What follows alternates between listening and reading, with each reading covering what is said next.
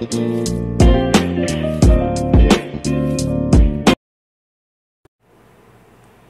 day everyone!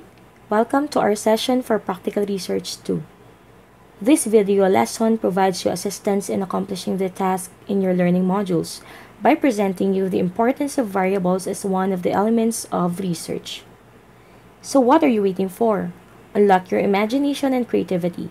Open your eyes and look at the things around you. Remember that you can change the world by your own simple discovery. At the end of the session, you are expected to understand the nature of variables, determine the importance of different kinds of variables, and classify the different kinds of research variables. So our topic today is about the kinds of variables and their uses. First, what is variable?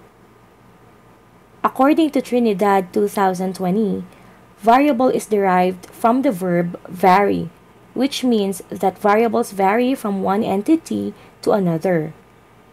While Baraceres 2016 said that a variable is any factor or property that a researcher measures, controls, and/or manipulates. It is also defined as changing qualities and characteristics of persons or things like age, gender, intelligence, ideas, achievements, confidence, and so on that are involved in your research study.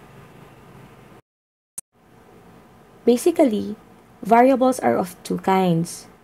These are independent variables and dependent variables. Independent variables are those that cause change in the subject. Example for this is number of hours spent in using social media.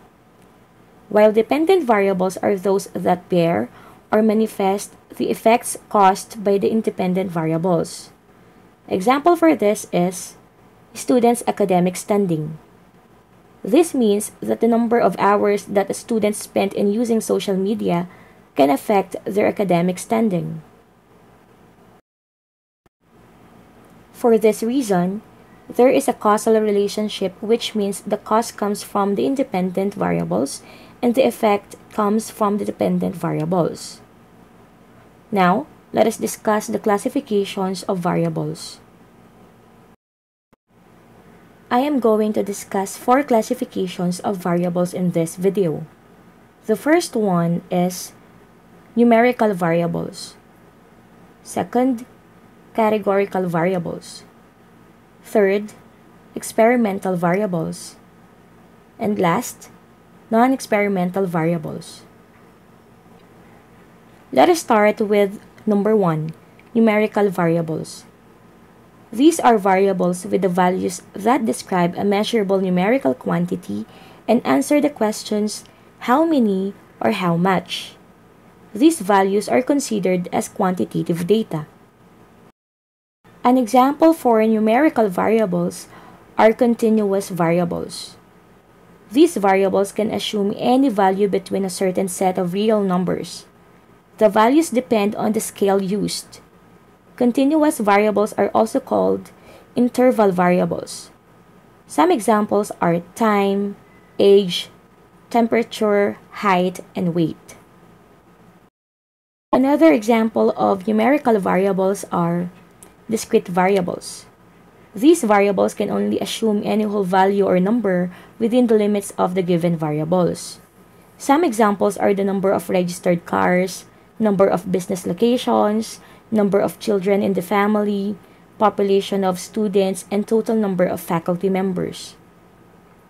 Let us now discuss the second classification of variables, categorical variables. These are variables with values that describe a quality or characteristic of a data unit, like what type or which category. Ordinal variables are under categorical variables. These variables can take a value which can be logically ordered or ranked. Some examples are academic grades such as A, B, or C, clothing size such as small, medium, and large, and measures of attitudes like strongly agree, disagree, or strongly disagree. Another type of variables under this classification are the nominal variables. These are variables whose values cannot be organized in a logical sequence. Some examples are business types, eye colors, kinds of religion, various languages, and types of learners. Dichotomous variables are also under this classification. These variables represent only two categories. Some examples are gender, male and female, answer, yes or no, and veracity, true or false.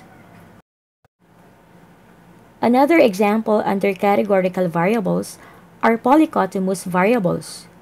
These are variables that have many categories.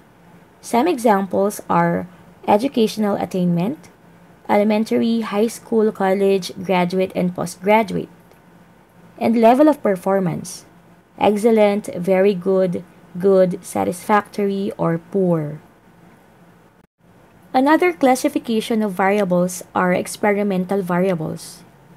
Independent, dependent, and extraneous variables are under this classification.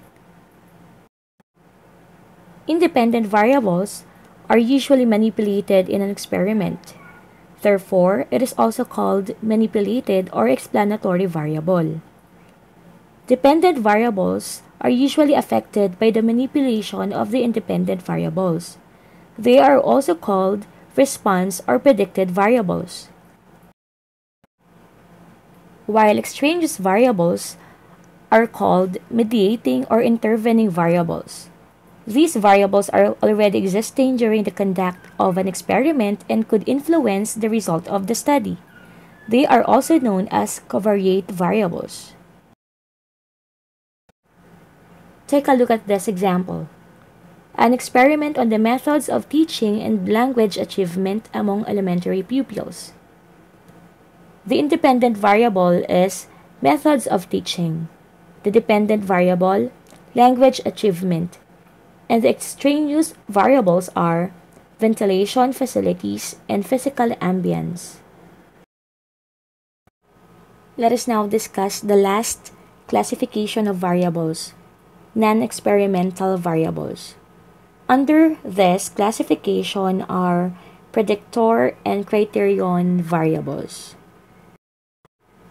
Predictor variables change the other variables in a non-experimental study, while criterion variables are usually influenced by the predictor variables. Let us consider this research title as an example.